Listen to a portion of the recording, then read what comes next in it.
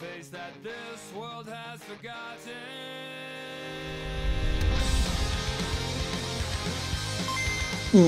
What is up, guys? And of course, welcome to another episode of Who Was Really Better.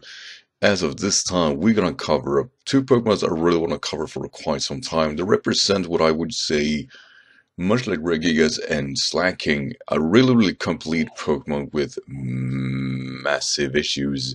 And quite frankly, these really are making these Pokemon really interesting to kind of cover around with. And it should also be stated that just out of a series alone, to be honest, I covered Garchomp and Flygon like roughly over a year ago, and I never knew this year was go this far and so long. So actually coming around 1 year later and cover these two. So really happy to actually be doing this, and yeah, it's really cool to have you guys follow me and actually watch this episode, if anything, and just really heartfelt moment here, as I really like Garchomp myself. Kyurem Black is probably one of the most interesting aspects of Generation 5, however. It is a Pokemon that it's by stats, it's close to broken, but doesn't necessarily work, and that's something that is just fairly interesting. We're going to, of course, cover that and why it work or doesn't work. Mega Garchomp kind of follow the same path as a Pokemon that introduces a Mega Evolution to a Pokemon that is pretty much complete and close to broken already, and they kind of messed it up, and they messed it up in such a way that it's not a preferable use. However, it is used, but they both kind of represent slower Pokemon that is incredibly hard-hitting, definitely defined as the purest of Wall Breaker. So, with that said, we're going to, of course, cover the overarching themes and find out which one of these two are better. We're going to take the one that's introduced first, which is, by default, actually Kyurem Black in Generation 5. Now, Kyurem Black is an interesting Pokemon in many ways, mainly because of its type combination of Dragon and Ice. What this means is that Ice type, as already stated, is a Pokemon that doesn't necessarily covers Pokemon's weaknesses all that well. It has a lot of weaknesses inborn with it. However, it is resisting of ice, which means that the Dragon typing loses its weakness of ice, which is fairly alright. And of course, Dragon type kind of helps an Ice type with, of course, losing the weakness to the likes of Fire. However, we have a lot of weaknesses, unfortunately, inborn with Ice type that doesn't resolve with the Dragon typing, but we resist Electric, Grass, and Water, standard Dragon stuff really, but are weak to Dragon, Fairy, Fighting, Rock, and Steel. And of course, these are all very common things to be hit by. However, Kyurem is fairly bulky, which means that its weaknesses, while cruel, isn't necessarily nerfing it or making it bad in any way. And this has a lot to do with Kyurem's actually combined bulk. It's very high for a Pokemon of its caliber. It has 125 in its HP, 100 in defense, and 90 in its special defense. So it definitely chew a few hits. So it definitely isn't all bad, and of course together with an offensive stats of 117 attack, which is tremendously high if anything, and 120 in special attack, which is very usable, and consider what this Pokemon is forced to do, it's good it has a usable special attack if anything. 95 in speed, while definitely below average, is still a very high speed stat, definitely ensures you're faster than most defensive Pokemon, and of course even some offensive Pokemon due to 95 being, well, run of the mill when it comes to what type of role you want to settle with. And since Kyurem Black represents a very good wall breaker and its defensive already are fairly high, you usually don't have to go for the defensive stats because mainly you are already defensive enough to show a hit and of course Retaliate, which means that you can focus more on your offensive stats and speed, which is something that's fairly rare trade actually for this type of Pokemon. Terravolt, great ability. It works like Mold Breaker, which means that no abilities such as Levitate, for example, will hinder you from nerf power, or of course, any Lightning Rod will not stop the Fusion Ball for landing. So overall, very good ability, and definitely this type of Pokemon, and a Wall Breaker means that no defensive responses or attacks can actually stop Kyurem Black for doing or dishing out the damage that it can provide. But as you guys know, a Pokemon is only as good as its move pool allows it to be, so how good is Kyurem Black offensively? It's very good. It's of course very good. Being based on a legendary Pokemon means that we open up Pandora's box of moves overall. So first and foremost, we have Ancient Power, Ice Beam Blizzard, Outrage, Scary Face, which is worth mentioning for one reason. Remember, it's a defensive Pokemon. It can capitalize on that, and that's actually fairly alright. Glaciate, which works much like Icy Wind really. Dragon Pulse, Free Shock, which is your only offensive ice-based move or ice stab, which is sadly a move that you need to use with a power herb, or at least you have to wait another turn, much like Shell Bash, to be able to dish out the damage. However, this could be used with C in mind and become the strongest ice move in the game, but yeah, since it is a resting move or a move that you really have to wait before dishing out the damage, it is very risky, which is why the main reason is that you go for Ice Beam listed, which is why it's good that it has a very usable special attack. While Severus, this is really great, consider that it is, like stated, a wall breaker and will recover. Yeah, becomes scared already. Focus Blast, Psychic, Shadow Ball, Stone Edge, Shadow Claw, Fly, which, same reason here, works due to the C in mind of being able to dish out damage towards the fighting type that could force it out. Flash Cannon, Dragon Tail, Single Beam, Iron Head, Earth Power, which is one of the best really, Ice Wind, Cenobot, Dragon Pulse, Hyper Voice, and Outrage. So yeah, overall it definitely does have the coverage. Fusion Bolt is such a big deal for this Pokemon. It's one of the best moves it can get actually, and I don't know why I didn't include it on the list. But Fusion Bolt is of course a 100 base electric move, and while it isn't stab, it still hits very hard. And as you guys really know, electric and ice, the Bolt Beam combination is one of the best combinations in the game, and to be able to have filler moves besides that, such as Ice and Ground, which is also close to complete move pool, this really means that you can go for 4 attacking move, because you really need to have the stab in mind, and Outrage of course is the best one at that. While Dragon Claw is an option, I wouldn't consider it, mainly because Outrage is really just dishing out the damage, and at this point this is what you want. Usually, however, Kyurem do go with a fully special move pool, and it isn't necessarily bad at that, mainly because for being an ice type, it's not that fragile, and since it has roots, it actually can stay active quite longer, and being able to go fully specially offensive is actually fairly alright. 120 base special attack is not bad at all. It's actually very high for Pokemon. It's just a 170 attack. It's so much more, which kind of make the towering of the attack so much better, even though it doesn't necessarily matter. And of course, since you can use item, Life Orb, of course the C moves in mind makes the damage output that is already ridiculously high even higher. But overall, I would say that Kyurem Black is a very complete Pokemon, maybe a bit on the slow side, but other than that, it doesn't have that many issues. It really is one of the best Pokemons in the game. So if Kyurem Black represents one of the best, where do Garchomp fall? Well, regular Garchomp do fall definitely better in Kyurem Black.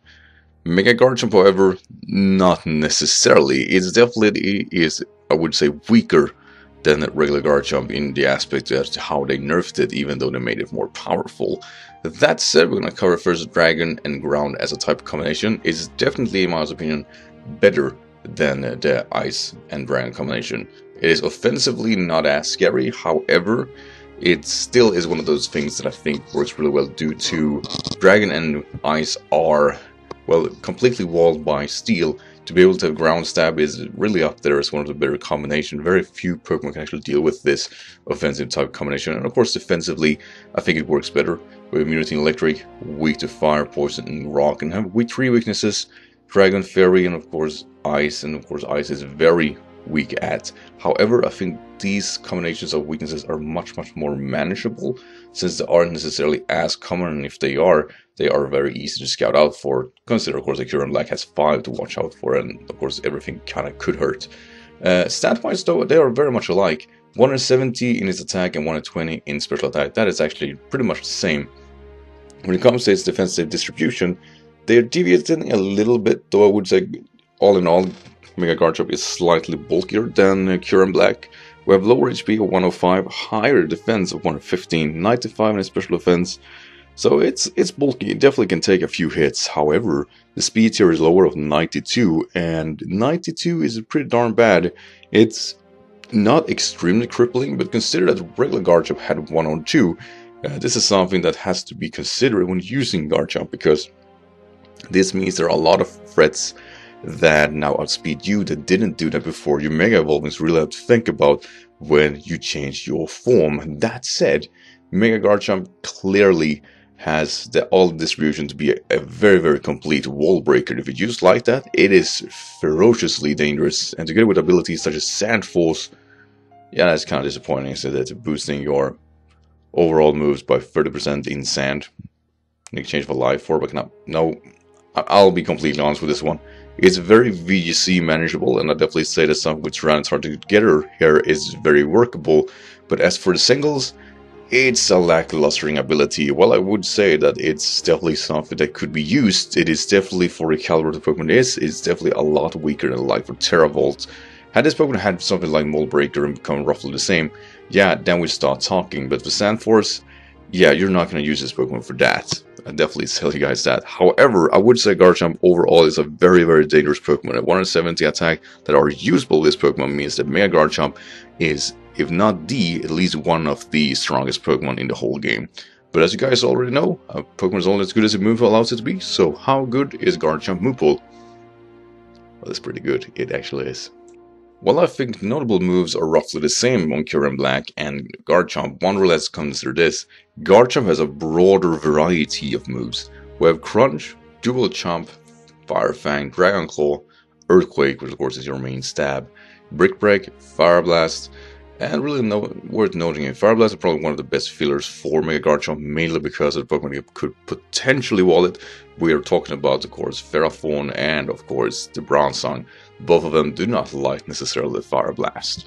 Air Lace, Shadow Claw, Dragon Tail, Stone Edge, Sword Stance, Poison Jab, Rock Slide, Surf, Iron Head, Earth Power, Aqua Tail, Dragon Pulse, Iron Tail, Outrage. Yeah, that's where it's at. Stealth Rock, Natural Gift, which I realize doesn't make any sense, Whirlpool, and Hone Claw. Reason I have Hone Claw here is for one reason. I've seen a few Sids who use Hone Claw to ensure not only that Fire Blast hit, but the Stone Edge will hit. And also, of course, you can capitalize on Dual Chomp, which has a bit of a shaky accuracy. So overall, Hone Claw is really good. Sword Stance is kinda overpowered, I'd say. Well, when you have 170 base attack, you don't necessarily need 2 stages. While they do resolve a few defensive matchups, there aren't necessarily that defensive matchup that threatens you in the first place. So Hone Claw is overall a pretty good filler. And when it comes to actually Garchomp's overarching theme, while it does lack a few like Focus Blast and stuff like that, it still has a lot of other varieties such as Surf, Aqua Tail to fill that out. Whirlpool is one of those really cool moves to use on this Pokemon, mainly because it is defensive enough to lock Pokemons in and set up against them if we're forced to. And Whirlpool just overall really frustrating to deal with. Of course, the status set with Mega Garchomp is Outrage or Dragon Claw together with the likes of Earthquake and then filler. Usually fillers are either Fire Blast or Stealth Rocks. And of course, even Rest Sleep Talk are usable for this possible Pokemon. Poison Jab do fill a void, but quite frankly, Iron Tail or Iron Head are stronger for the very types you're going to be forced to deal with. But that would pretty much be the only reason, and quite frankly, Earthquake hits harder than Iron Head, so it doesn't necessarily become an interesting moving concept. But overall, I say Garchomp has a very strong move pool, definitely stronger than Kyurem Black's. What is holding it back is that it lacks variety, and of course, it isn't as speedy as Kyurem Black. So when it comes to overall how these Pokemon would work, I definitely would say be into concept that the only thing Garchomp has over Kyurem Black is that it has a stronger stab combination that is consistent together. Of course, that Kyurem Black do lack offensive ice stab like Ice Punch or Icicle Spear or anything like that to kind of void itself offensively better than Garchomp, because that's definitely something it can't do, which Garchomp clearly can and has an edge over Kyurem Black. So when it comes down to these two, I definitely was looking back and forth on what I really think. On the one hand, we have Kyurem Black, which of course has a better ability and possibly a better stab combination, but aren't necessarily dealing with Steel type all that well. Unfortunately though, it does get Earth Power, which means that it has a way of actually deviate itself from that, and overall it does kind of leave room to be of course asked whether or not it can be as threatening as Mega Garchomp. Mega Garchomp of course has a main stab, which is something that Kyurem Black can't use. It has offensive prowess about Outrage and Earthquake, so it can use its physical move pool, well, clearly better than Kyurem Black, and the only thing that's holding against that is that Kyurem Black can use Nightingale, which Garchomp clearly cannot. So I think they're on even ground in the most of all of this. So I really was starting to look upon leagues instead, because I think in the Smogon meta, I think they do roughly the same thing, just with different stabs, but are roughly the same. But when it comes to league concept, however, I can start seeing why the other one is better than the other. Mega Garchomp is very, very one-dimensional and forced upon to, of course, carry Sandstone to be able to dish out the real meat of the game, which is its damage. Kyurem Black does not rely on that, and this is one of those things that really does help Kyurem Black deviate itself from the other. Kyurem Black offensively are scarier because a broader variety and roost, which means it can fill different kind of roles, and that has to be rewarded somehow, and I think Elite Concept is where it's shown probably for the first time ever.